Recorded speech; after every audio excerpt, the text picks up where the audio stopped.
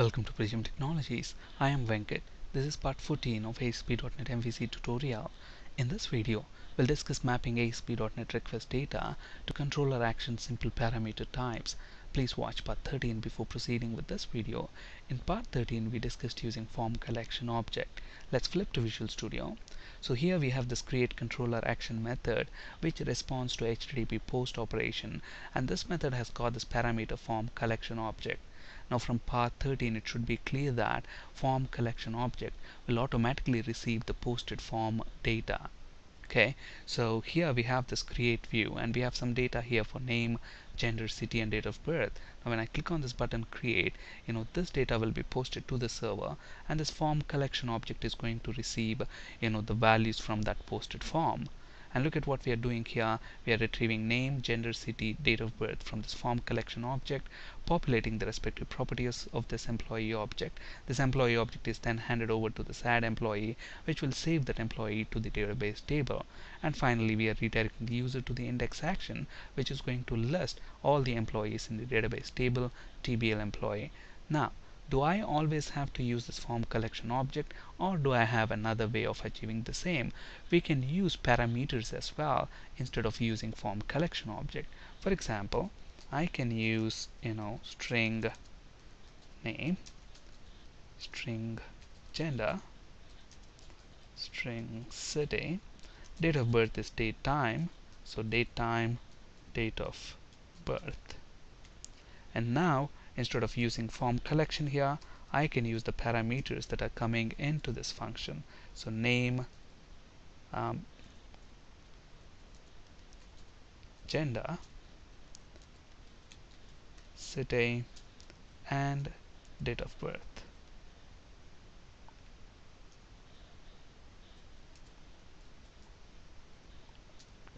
Alright, and then the rest of the process is same. We are handing that employee object to add employee and then redirecting the user to the index action. Okay, so now let's go ahead and run this and see if it's going to work as expected. So let's fill the form with some data. So that's the create action, gender male, city and date of birth. Okay, now before we hit create button, let's see how many rows do we have. At the moment we have 5 rows in this database table. Now let's go ahead and click on this create button. Look at that, all the columns are populated as expected. Now let's quickly check in the database table. So we have the 6th row there. Now how is the data automatically mapped to these parameter names? Now here if you look at this create view, we have several text boxes here.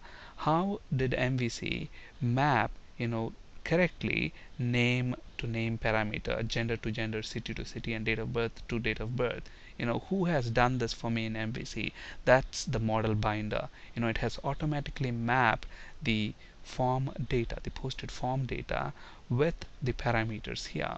So how did the model binder do that mapping so automatically for us? That is with the help of the control names and the parameter names. They have to match.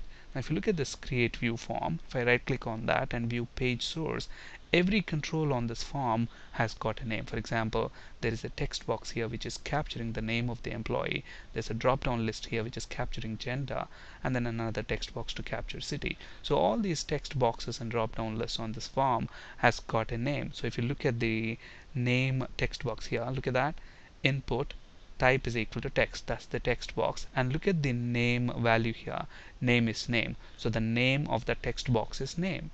And if you look at gender here, this is a select list, a drop down list is nothing but a select list, and look at the name of that select list, it's gender. And similarly if you look at the city text box, look at that, name is city. So here the names of these controls on the form matches with the names of these parameters. And that's how the model binder is able to map the control values with these parameters automatically. So we can either use form collection object or we can use these parameters. But the important thing to keep in mind is that these parameters names must match with the names of the controls on the form. Otherwise model binding will not work as expected. Okay, so notice that this create action method has got parameter names that match with the names of the controls on the form.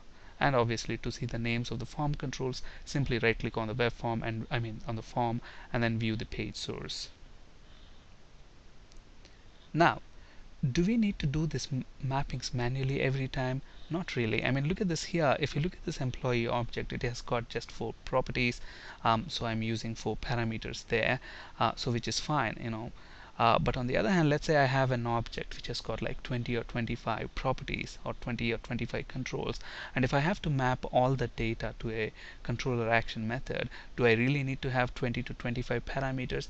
No, there is another way of doing that. In a later video session, we'll see how to do that. Okay, and another thing to keep in mind is that the order of these parameters is not, it doesn't really matter. You can have gender first, name next, and then date of birth, and then city. They can appear in any order.